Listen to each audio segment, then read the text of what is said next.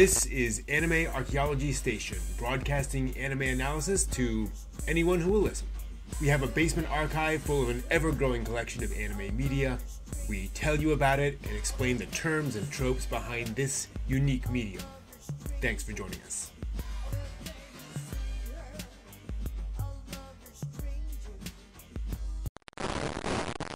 Hello everyone, welcome to the broadcast. Hope you're doing well out there wherever you are. I apologize, we may have a few glitches here today. Something's up with the broadcast tower, so I need to do some digging here and do a bit of a shakedown on the tower, but I'm going to try to fix it before the broadcast is over, so more to come. But if you see any weird glitches, that's what's going on. Today, otherwise, we're going to get into episode 2 of Zeta Gundam. Definitely a different one, different tone than what we've seen in Gundams up to this point. Now, I thought today we'd talk about the genres that Zeta Gundam seems to be falling into. This is sometimes kind of an obvious thing to look at, but I think it's actually useful to analyze what genres you would say a show falls into and what maybe it doesn't fall into, and indeed some that it kind of sort of awkwardly maybe falls into. Thinking through what a genre means and how it might apply to a show or not, I think is a useful exercise. We'll talk about that. But before that, a few things to watch out for in this episode. Let's talk about that after we talk about the genre. So let's go on down to the research room and talk about genre if I can do that today. All right, let's talk about genre. What genres does Zeta Gundam seem to fall into, at least at this point? I think it really falls into 3 genres so far. The first is adventure, which might surprise folks a little bit, but I think that is the most forward genre, the one that we get the most time spent on in these episodes. Judo is this, hard scrabbling teenager who's trying to make a living for him and his sister, hanging around with his friends, trying to take care of things, and so on. I think we see more adventure with him trying to steal the Zeta Gundam, and then stuff coming in with Axis as well. So I'd say adventure is kind of the big one here so far. There's also obviously comedy. There's no question there's quite a bit of comedy in Zeta.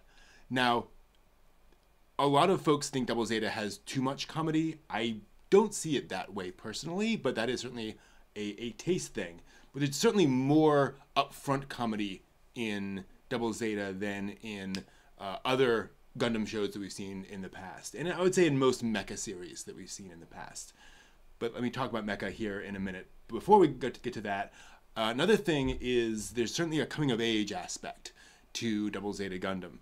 We see Judo have an ethical quandary really here early in Zeta.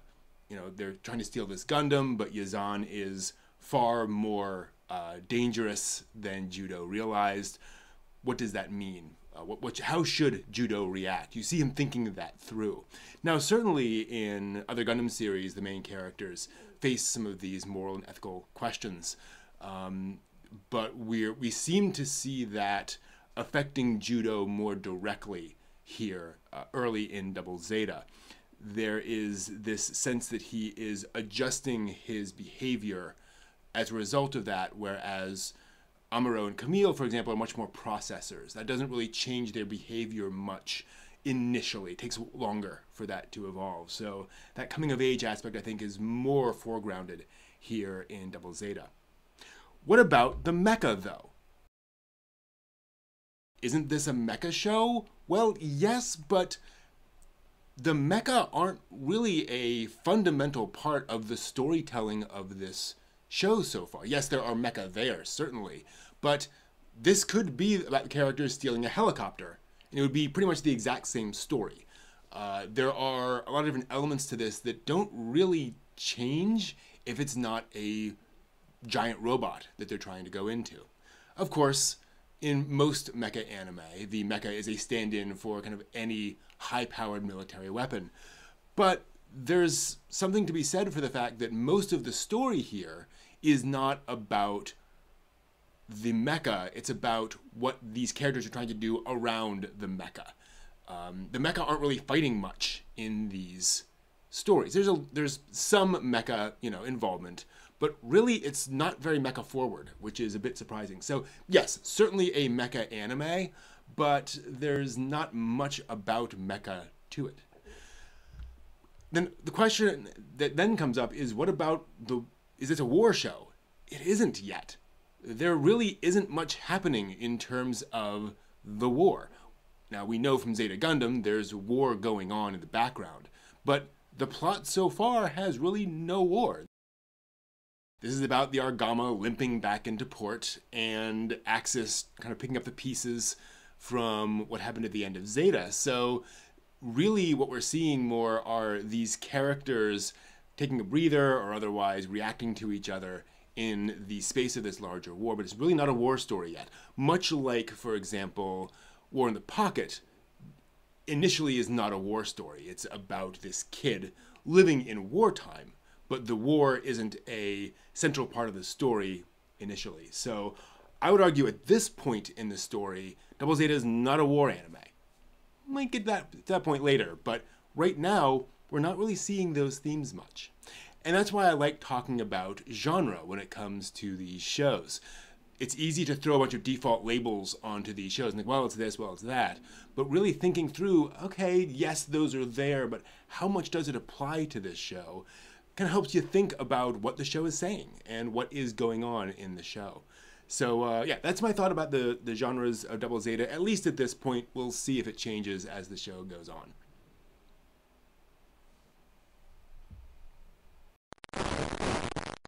All right, Steve, I think we have you now. How are things going out there in Baltimore? Things are doing okay, just okay. I was able to get in on the broadcast. Had to change out a breaker, but other than that, we're pretty good. Fair enough. At least you don't have the alert from last time. Everything's better this week. Yes. Good. No roamers around. So glad to hear. There we go. Good to hear.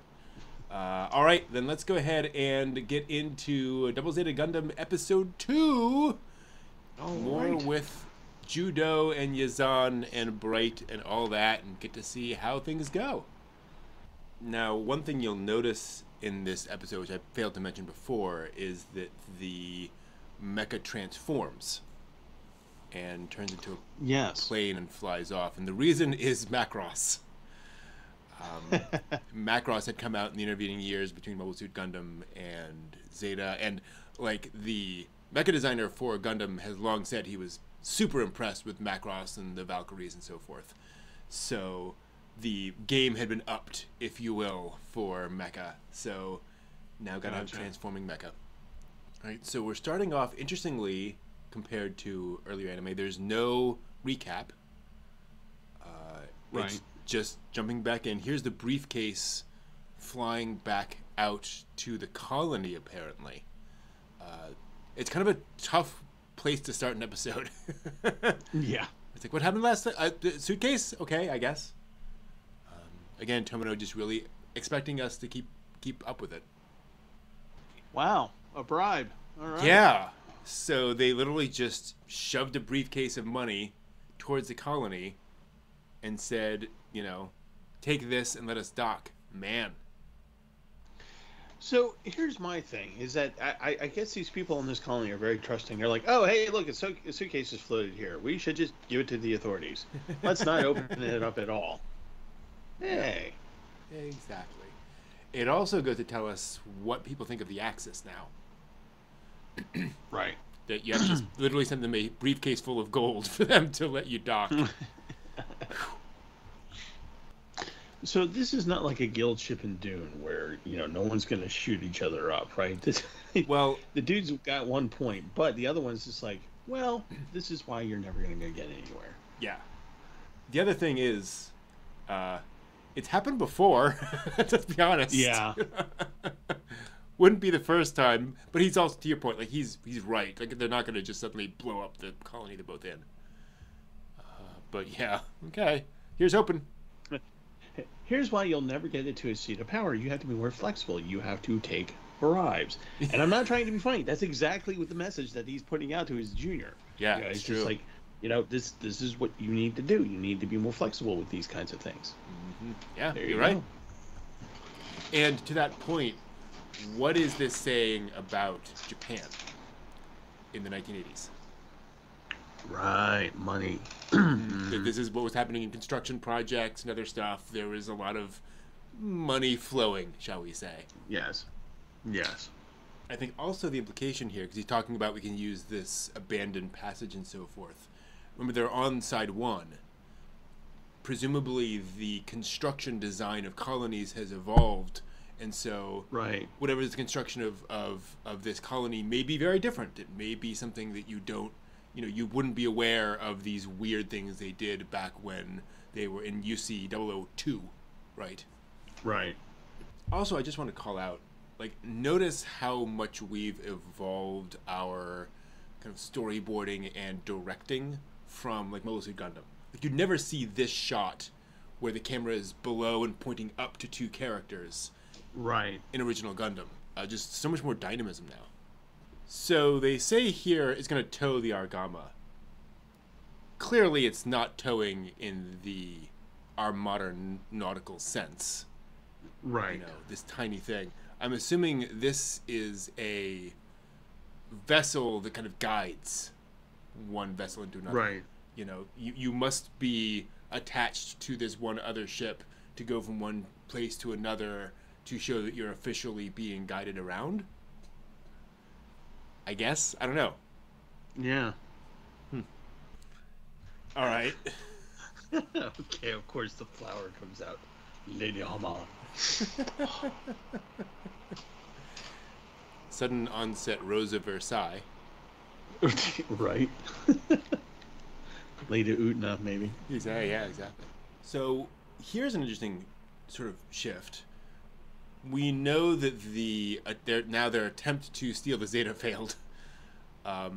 They were left behind while the Argama went up to port, and presumably what this means here is basically they're now going to try to sneak back to steal the Zeta Gundam again, and Judo's okay with this.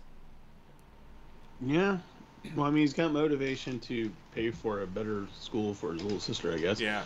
But again, this seems like, honestly, yeah, I'm looking. This entire scene, I'm like going, your kids, you are actually literally engaging in piracy. Literally. Mm-hmm.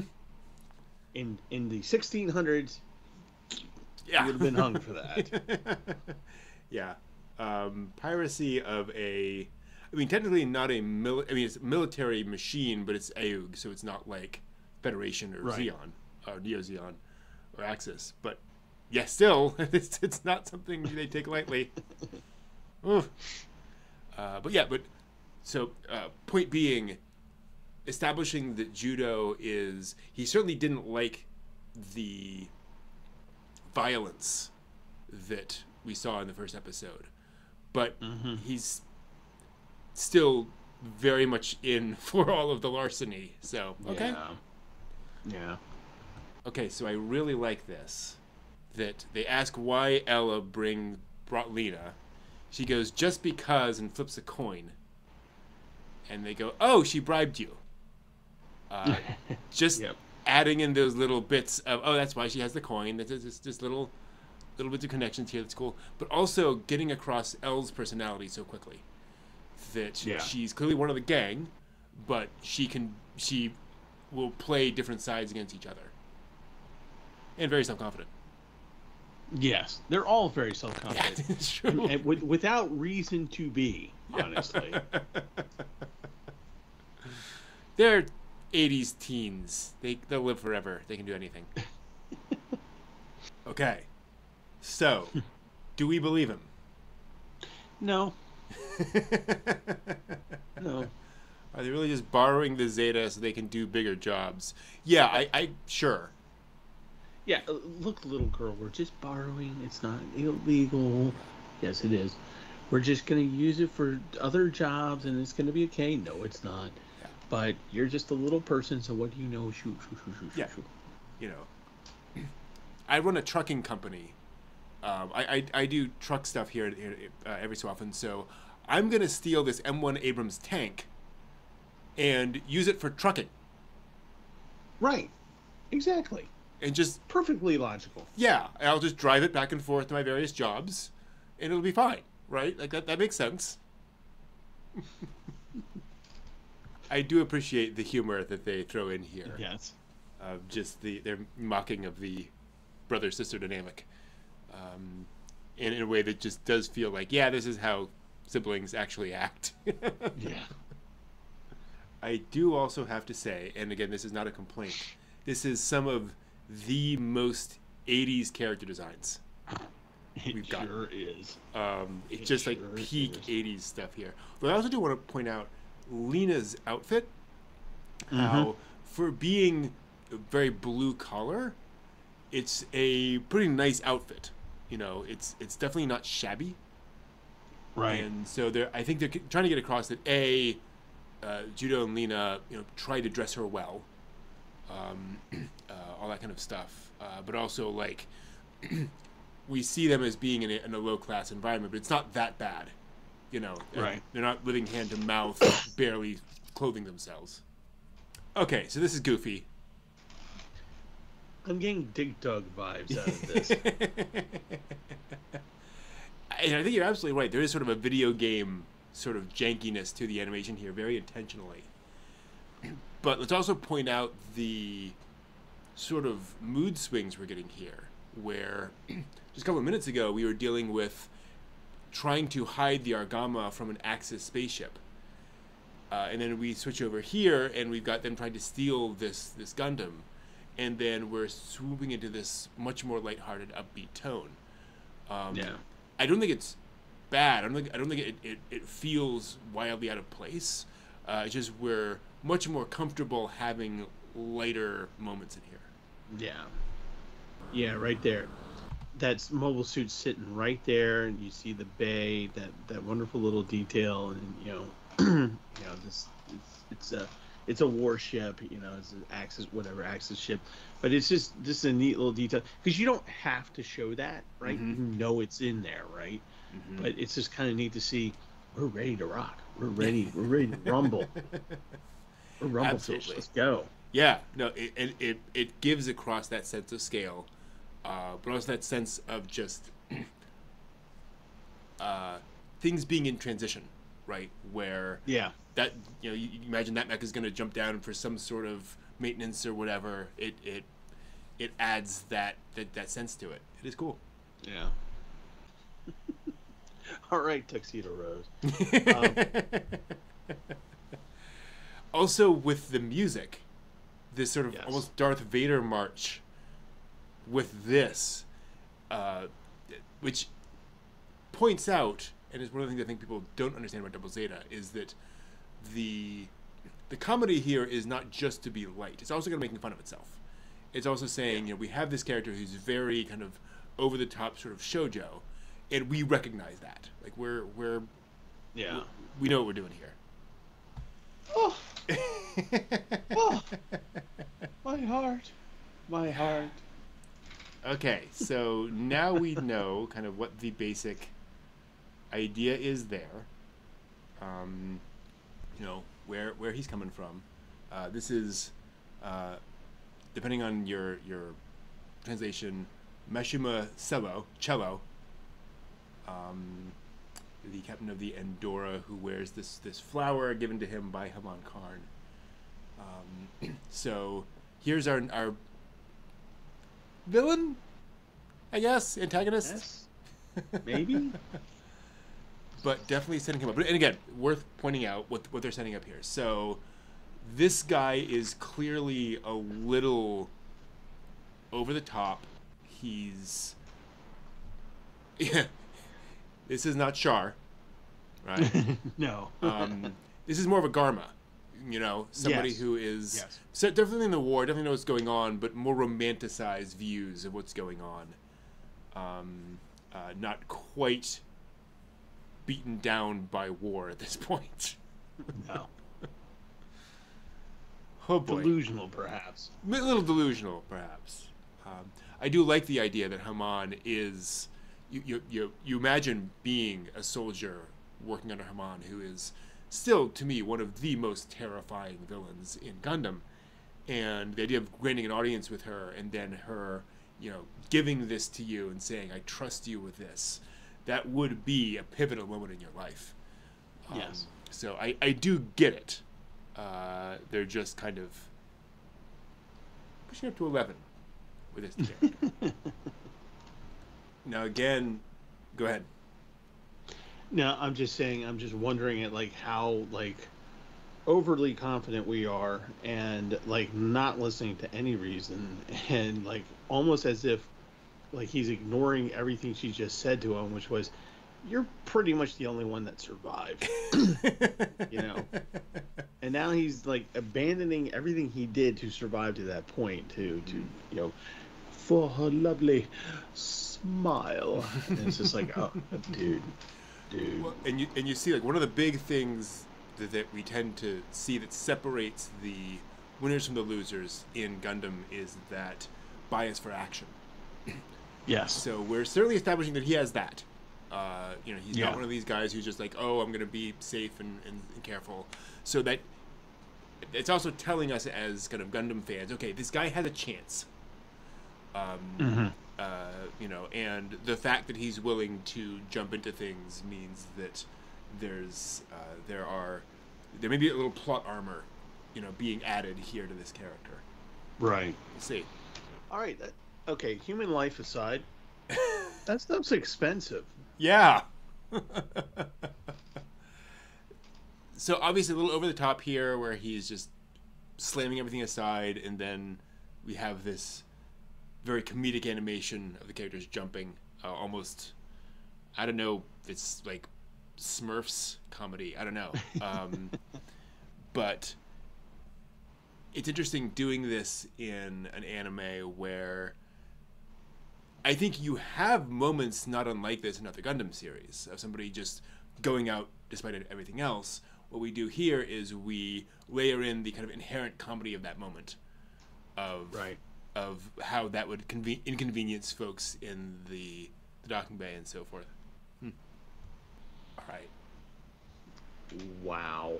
What a line, Wow. This is like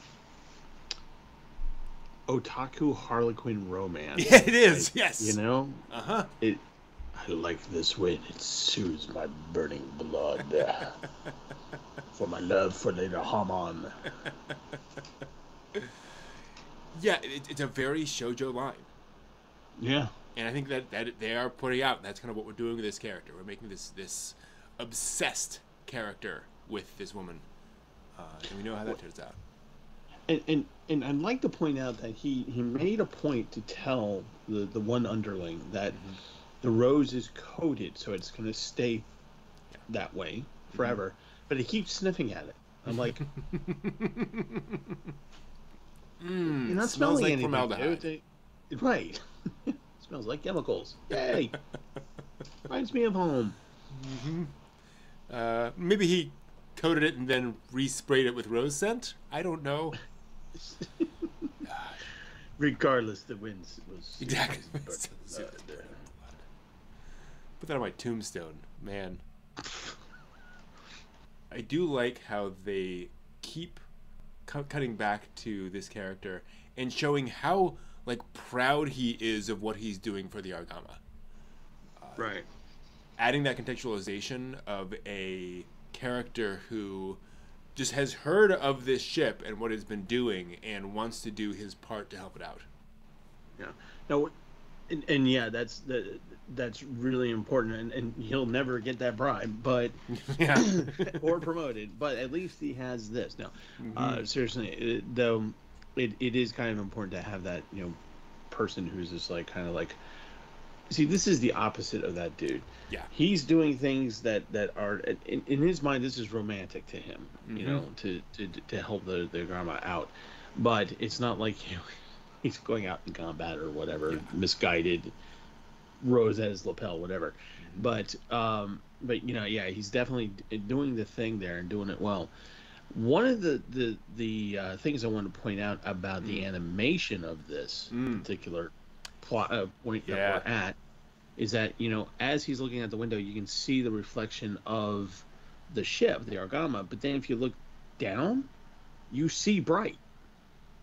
Oh wow. Yeah, you're right. Wow. Look at that.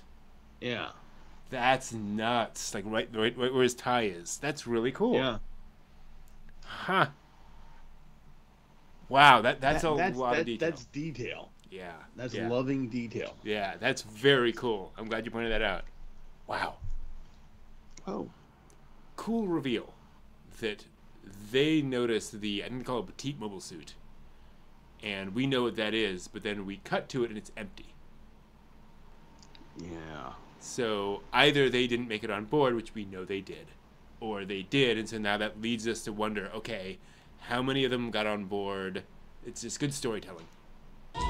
Really? Oh, that's interesting. Really? Wow. So Bright sees this kid and he remembers, like, this is not the first time. No. Oh dear. That's cool. I think they had to go back to find the footage, add a blue filter over it. Fascinating. Wow. And yeah, back to Camille, reminding us this is a real thing. Also, this is something that Tomino does, which a lot of folks aren't willing to do, which is put footage from older shows in there, complete with a different animation style, right? Like, anime has evolved dramatically from 1979 by 1986, but he's not afraid to show you clips from original Gundam in the middle of this. Now, is this a new type feeling? I don't know. I have a feeling that it isn't. And the reason for that is that we're not seeing any of the colors that we normally see. You're right. When we have something like that. And we've established in Zeta that you can't just use powers as willy-nilly and just go, right. oh yeah, he has it. So I think he's literally drawing on his own experience of saying, this is what I know, and this is probably happening a third time. You are correct. It's also worth pointing out that why does this keep happening to Bright? And the reason is, I think, from a writing perspective, when you have the kid, the teenager who gets the mecha and is able to go fight the thing, they need a parent. They need some substitute for a parental figure who can kind of rein them in, and Bright is just ideal at that. Yeah. So it's kind of unfortunate for Bright. For Bright, yes. But it does help from a storytelling perspective to have that dynamic. So it just needs to be pointed out again. Very goofy. Yes. Complete with the weird open mouth from Judo at the top of the screen there. Yeah. And again, you might have scenes like this of somebody hiding, and we're just kind of upping the comedy of it. And again, just look at the dynamism of this animation. Looking underneath the belly of the Argama and then the ship flying up, and the fact that these aren't simple, like, linear line jet trails. It's this curve as it's flying. It's just such a beautifully dynamic image. Here's what... So, first he asks, where's Fa? Meaning, where's Camille? Meaning, and we now know, not anywhere near her. Then he's like, okay, where's Judo? He's counting on Judo stealing the Gundam. Yeah. And hoping he's going to go out and fight the bad guy, because that's what 15-year-olds do in this universe. Okay, so I was wrong. He was asking if Fa is actually going to pilot the Methus. That's cool. Wow. He's going to send her out. See how it does. Cool. So, just got to call out, as, again, kind of comedic as this moment is, as Judo trying to figure everything out and all that, still, when he comes out, what a dynamic pose for the Zeta Gundam to be in. Yes. It can't not look cool, almost. But they're clearly trying to like say, yes, this is judo trying to figure everything else and so forth, but also like this is a mecha fight. We're going to have something cool here. Now here's my question: did Bright send out Fa? So is this Ray being pulled in on the gurney in Evangelion? Right. Did he send out Fa so that Judo would feel bad and then go out in the Zeta Gundam and sortie? I don't know. That's Bright is not usually that manipulative. Yeah. Possible. Who knows? Yeah. Maybe it's the third time he's had enough. Like, all right, fine. God. Oh my God. Yeah. And it should be pointed saccharine. out. Yeah, exactly. The joke here is that he's monologuing, which allows him to get away. Yeah. So clearly having fun with the concept. All right. That's a great line. Yes. Great joke. Good job. Oh dear. He's not wrong, right? That Judo is doing. His instincts are really good here. When Cello first attacks him, he transforms and flies off. He could have just transformed and then like, oops, wait, I should have done something else. No, he's like, I'm getting out of here. So a lot of his moves here are pretty good. And obviously they're playing that for laughs too a little bit. That's not intentional, but I think also they're pointing out that intentional or not, it's working out. So you ask, why didn't Judo fly off? He's like, well, I just wanted to beat that new suit. Of course not. So I'm assuming his moral center is shifting. Yeah. And also maybe he's repaying for the kindness of Fa taking care of the kids. That's a good point. Yeah, you're absolutely right. Yeah. Liking the fact that nobody's being encapsulated in a thing in the middle of space and then having it shatter and you're floating to your death in space. Glad we're not doing that right now. Mm-hmm. Yeah. Tonal shift complete. Yes. Definitely agreed with that. I do like how this episode has provided a little more about the various characters and factions, but it's not even about that. It's really more about getting you used to what kind of show this is. Right. Comparing this to Zeta, for example, it was all that weaving of who are the Titans and who are the Ayuk and so forth. This is much more, we're just going to spend more time with these characters, more time with the situation, give you a bit more of a feel of, okay, we're going to be more lighthearted, going to have more comedy, but it's still on the run folks from in deadly situations. Bad things can still happen, but it feels a little lighter, a lot lighter. A lot later, yeah. I was gonna say, well, I mean, it's kind of like, it's that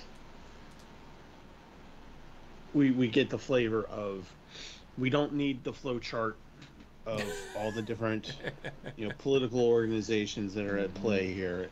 We've dumbed down not dumbed down, but we simplified the plot to the point of, instead of having to deal with like all this major stuff going on with all these different people, and it's really heavy and whatever, and so many lives are at play. Here we've narrowed it down to a small group of people with a small plot, which is the Aragama needs to hide and survive. We've got our bad guy from the Axis trying to find that so he can have the honor of Lady Amon. And, as he flies around so the windsuits is burning blood. And you have, the Judo, who's just literally just kind of just being a good guy. He's not trying. Here's the big point. he's not a soldier. He's not trying to be a soldier. He doesn't want to be a soldier. He just wants to steal a thing to pay off his little sister's schooling, education. That's literally it. That's just all it is. And so then you have, instead of Char or a sadistic Basque, something like that, you have Cello, who is just hot, like coated roast. Oh, for the honor of the lady Alon. I mean, it's just like, okay, here we go. It's over the top, but we can breathe. Yeah, no, you're absolutely right. That's a great point. I hadn't thought about how much earlier Gundam series spend those first few episodes establishing the different military factions and politics and so forth, and there's none of that here. We just mentioned that Aoug and Axis exist, but really this is a story of Judo stealing a car, or mecha in this case. And all of the various, hijinks that ensue, so to speak. But due to that simplification, it's a much easier, it's a easier pill to swallow. Yeah. Totally agreed. That's a great point.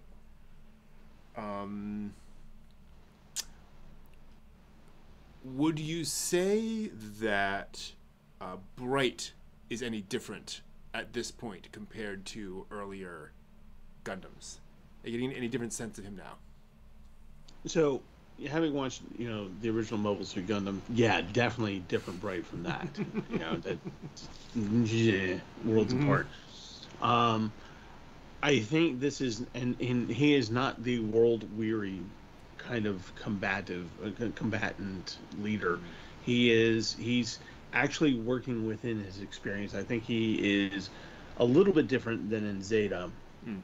Simply because he's just gone through what he's gone through in Zeta, and he's on this point of it. He's still that same Bright, but he's in a place that he literally, even though we're joking that it's the third time that this has happened, it's actually familiar territory for him. So he's probably thinking like, oh, okay, this is going to be a piece of cake because I've already done this, and I don't have to worry about any of this other crap going on. I'm just going to let the kid do the thing because that's what it always happens to be, and there you go.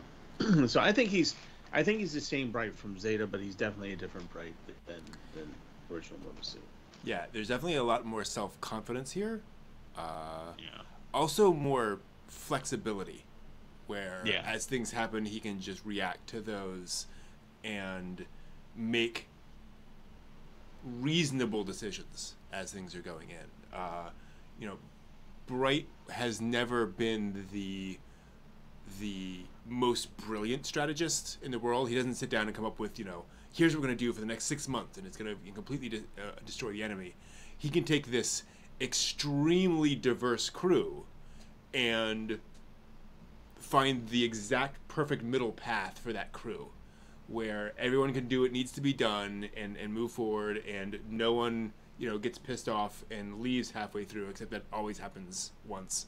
But he's able to minimize that really, really well by finding that flow in the middle of all the people, and you definitely get more of that sense here. And again, something that you can see he's kind of gotten to in Zeta, and now he's kind of almost perfected to a martial art. Yeah. I think what it is that he is now the competent commander that he's supposed to be. Yeah. And we're not going to see him like in Yamato, where he's going to go put on the the admiral cap, so to speak, and grow the beard and gain 300 pounds as he's sitting in a chair, right? He's a good officer, is what he is now. Agreed. And it's really interesting seeing just kind of that evolution in a character who, it's easy to write a character who's exactly the same. Right. And it's easy to write a character who just goes through a wild change. But seeing that natural progression is satisfying. Yeah. For something like this. What do you feel about Judo as a protagonist? Like, Is he feeling like an effective Gundam protagonist? Is there anything unusual about him that kind of feels weird to you? Anything like that? I don't think it so much feels weird as it is a refreshing difference between the other two. Mm-hmm. Clearly, he's new type, doesn't know it, Yeah. hasn't really learned that he is, hasn't figured it out yet. And he's supposed to be as we see through the opening sequence, he's supposed to be the next step in the evolution here. But he's more along the lines of, as I was saying before, he's not a soldier. He doesn't intend to be a soldier. He doesn't, and he's not being forced into a situation where he has to be the soldier and join up with whatever side. Mm-hmm. He's got his own agenda. He's doing his own thing, and that's what he's doing. And I don't think that, in terms of a protagonist, he is not the overwhelming, we have to center on him and True. him only, right? And we don't have to deal with spectrums. We don't have to deal with mommy daddy issues. Apparently that is all resolved because they're both dead, or not dead, but they're on different colonies, whatever. But he doesn't have those problems on the other one, so the seriousness of the other two, of Camille and Amuro, is not there. Mm-hmm. He is, he's dealing with the situations as they arise, but he has no, like, for example, if he were to go up against Char, he'd be like, at the end of it, if he survives, he's just like, well, if I never have to do that again, great. Yeah, exactly. Right? There's no rivalry. There's no sense of, I'm going to do this again and again and again until I win. No, he's going to be like, no, winning for me is stealing the Zeta so I can pay for my little sister's education. Totally different than the other two. Yeah, you're absolutely right, and it's interesting having a character with that doesn't have that shonen drive. He has a shonen drive in the sense that he has the bias for action. He wants to get things done. He's constantly he has all the energy in the world, but he's not trying to prove himself the way Naruto is, the way Ichigo is in Bleach, the way all these other characters are in a lot of these shonen series. He's a little bit more like Asakura from Shaman King, or dare I say it, Kenshin Himura from Rurouni Kenshin, where he's just this guy doing a thing, and that is refreshing. I think a big part of the reason why that he doesn't feel the need to prove himself is that he has already done it by taking care of his little sister while the parents are out doing the thing. He's trying to do what his parents are trying to do, which is get the money so they can survive. Yep. And that's his, okay, I've already established for myself that I know that I can do the thing to make these other things happen. Mm-hmm. And so I don't have to go out and prove myself in battle. There's no reason for me to do it because my battle is already ongoing. Yeah. And I'm kind of doing okay at the moment. Mm-hmm. Yeah. It's also interesting comparing him, and I know we mentioned this in the previous episode, how you contrast somebody who is already working for a living, somebody who is already caring for somebody else, already protecting somebody else. It brings this whole different vibe to Judo, that he has that self-confidence. He has that nothing to prove because I'm already doing it, and I'm well along that path. He's a miniature adult already, basically. And it should be pointed out, there are plenty of, kids this age out in the real world who are doing exactly this, right? Right. This is not outside the realm of possibility. Right. So this is not unusual, actually. Yeah. Well, actually, to that point, this is the '80s, and it's latchkey generation. Yep. There's a lot of people whose parents were working and they had a key to the house and that they fended for themselves. So this is reflective of that, I think, a little bit. Absolutely, yeah. And again, you think back to '80s Japan specifically, where this is the boom. The parents are out partying because their company made another 100 million yen today, and it's a very different time, and also it's an era where kids are not home on the internet all the time. They're not doing it. You want to go wander around the neighborhood, great, go ahead. So this is much more possible than it would be today. Yeah. It would be a couple decades later. Interesting. Any other thoughts on episode 2? Love to see Haro back. Yeah. Haro back, basically unchanged. Shinta mad. Interesting seeing kids back as well. Mm-hmm. How we always got to have those couple of kids on board to provide that comic relief, and it's nice having them more integrated into the story where they actually have something to do. Although I will say I find it rather interesting how they're making food for everybody, and Shinta is Shinta, that's his name, is making bread like as if the loaf of bread has not been cut already, and he's pushing it through a slicer. I think it's like, I think it's a slicer. Yeah. And I'm like, isn't this supposed to be UC Century 20 whatever? And shouldn't we have sliced bread at this point? We do, but you need to bake and then put it through the slicer. That's what the slicer's for. Yes. And let a 5-year-old operate the slicer. Yeah. This is also a world where they have like landlines on their ship, so. Yes.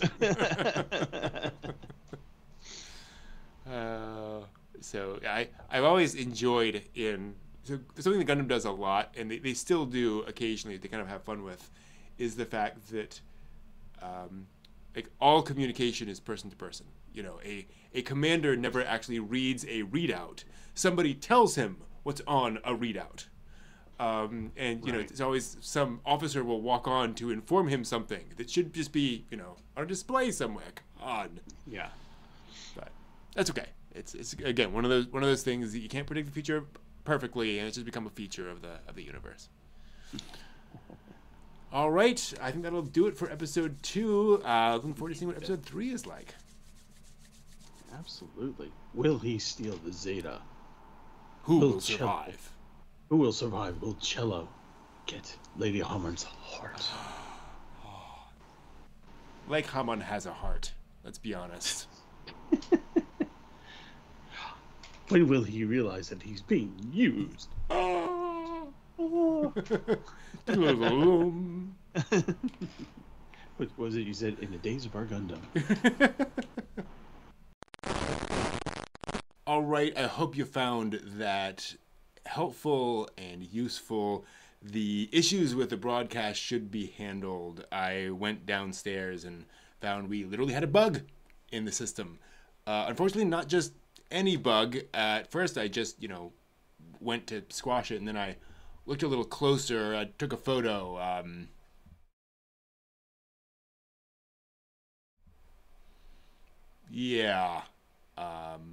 I wonder if there's a little more to this than that.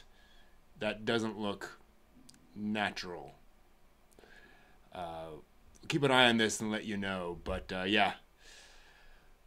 Oh boy, here we go. Anyway, hope that won't be a problem in the future. We'll find out. But again, thanks for watching. See you next time. Till next time, watch more anime.